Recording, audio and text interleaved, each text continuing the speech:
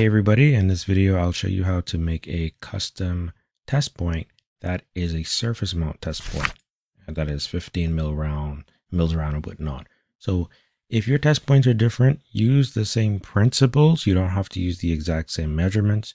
If you use the same principles, you'll get your desired outcome. All right, let's begin. So let's go into Altium. And how do you make a component from scratch, right? Well, I've been saving all of my components in my Altium cloud.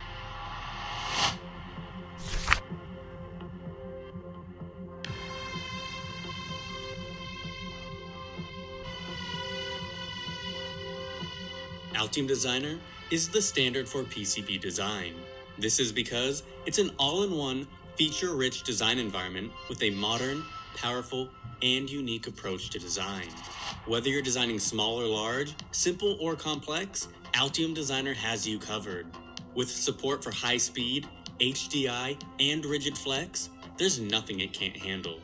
One of the main technologies behind all of these capabilities is the industry-leading interactive routing engine, which is able to push and shove objects, length tune with a built-in electromagnetic field solver, and route at any angle. Schematic capture is agile and intuitive, enabling users to design flat and hierarchical projects with ease.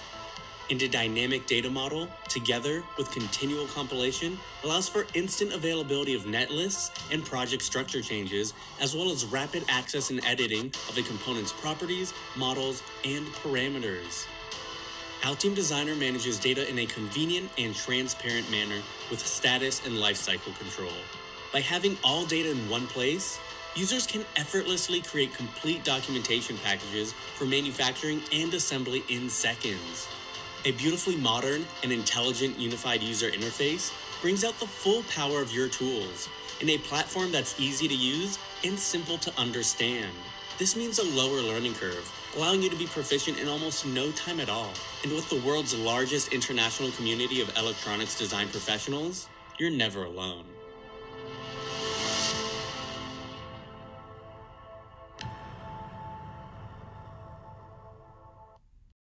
Library, all right, as opposed to just the local library.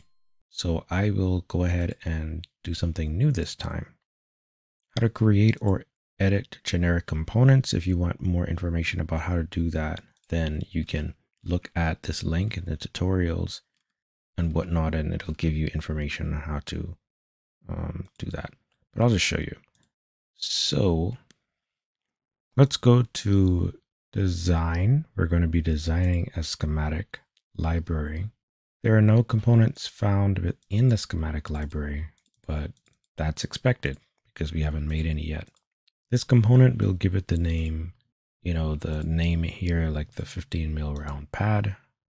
You can double click on here and it will pull up the properties. This is design item ID and the designator. So this is really kind of a I would consider this pad being used as a test point, but you can go with pad, pad question mark. And then the comment for this would be something like 15 mil round probe point. The description, test pad that is 15 mils in diameter, standard type, and that's fine. You can add things like footprints so you can see it and whatnot, but this is fine. The next step is to place a line. You can just go ahead, place a line here. Now this is a dashed line. What I'd like to do is, if I'm placing a line, I can always change my parameters by hitting tab. Change its properties with tab. Choose solid. Start line shape. You can make arrows. You can make, you can do a number of things here. So I'm gonna press this pause button. This line is a little long, so I'll drag this up a bit. And I think that's fine. So the next thing is placing a pin of some kind. I want the pin to be placed here. Now, I need the white part, this white part of this pin that actually connects to a net, exposed. Okay. And if I double click on this pin, maybe I want it to be a little shorter. So instead of 200 mils, I'll set it to 100 mils. The pin information, I also don't want to just see this M7, so maybe I'll hide the designator and even hide the name. Next thing is I will place an ellipse. And here I can click once for the center of the ellipse and then choose the radius in one direction and then in the other direction, because I can make like an oval shape. But instead we've made a circle. So now double clicking on this, I want to keep my border at blue, but the fill color, I want it to be blue as well.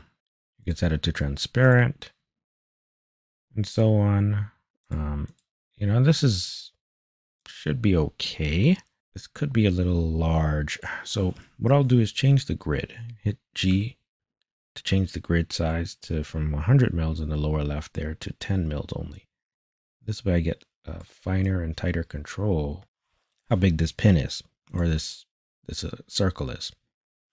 Now switch back to my 100 mil grid, just to make sure I'm not off grid here. Bring that in a bit. Bring that pin in, and this looks good. I think this looks fine. Now I can save this library as something, maybe I want to call it, you know, miscellaneous pins, pads, so on and so forth. And I can put it in my project folder, which is recommended for if you're doing Altium Designer projects locally. Now this needs a footprint. Okay, so what I can do is create a footprint. And to do that, I'd go to my projects folder, right click. I can right click on the project, add a new to the project. That would be a PCB library. So in my PCB library, I have an empty component. I can double click on it to give it some kind of name, say 15 mil round pro point, right? And the description, I'll give it the same name. Now in this case, let's say I want okay, so the next step is to go to place a pad. This is going to be surface mount only. So I'll go ahead and click and place this pad, but let's make some modifications to this. So if I double click on here, the properties will come out. And instead of being a multi-layer pad, I need this to just be a top layer pad. Notice how that turns into just the top layer. Doesn't have multiple layers or anything like that. And then you can define what the dimensions are, whether you have a test point for fabrication and assembly and so on and so forth, right? Okay, so the next step is to define the size. The X size is 50 mils. That's kind of large. So we'll go 15 mils by 15 mils. You can turn it into a slot or, you know, just a circle, right? And then we want this to have some kind of designator for the pin. And this will make an electrical connection when you try to wire to it. And that's about it. So we'll right click, go ahead and save pad 15 mil, right? Click save. Or actually I saved the PCB library as pad 15 mil when really it should have been like miscellaneous. So what I'll go do is right click, rename this to miscellaneous pins pads for the PCB library. And I want to make note of this PCB footprint name, which is 15 mil round pro point, because I'll be using that name in the PCB footprint for the schematic library symbol. So what you want to do is add footprint. You can Control V to paste. And since the PCB library is local to the schematic folder, it will just pull it up. Or you can specify the library path, library names, whatever works for you. Click OK. It gets added with the preview to your schematic symbol. Go ahead, right click, save this, close your miscellaneous pads and pins, save everything. Now we're going to import it to our Altium workspace. So I would like to import the PCB library, PCB footprint first usually.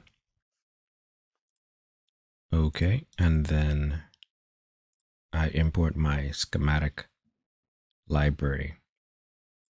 And I can open the log and then see what component name it was given, like CMP09, 6 zeros there. Go into my components library and then look for all of my components. See where it got added, maybe in miscellaneous or something like that, right?